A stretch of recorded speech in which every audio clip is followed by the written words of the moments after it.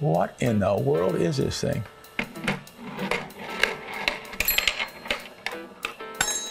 Did you see that? That was pretty cool.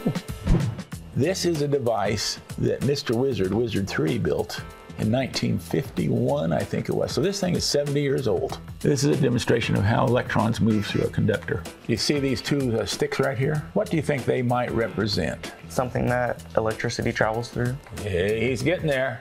And on the way, it would do a job, you know, like light up a light bulb or make a fan turn or something, you know, get those electrons to do something for us while they're moving. And this little bell, those electrons are going to come down and tap that thing and make it ring. You want to let go? Sure. But that way, if it messes up, it's your fault. Here it goes. Electric current induced.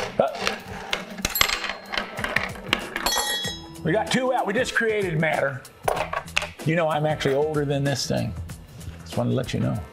Got 2 antiques.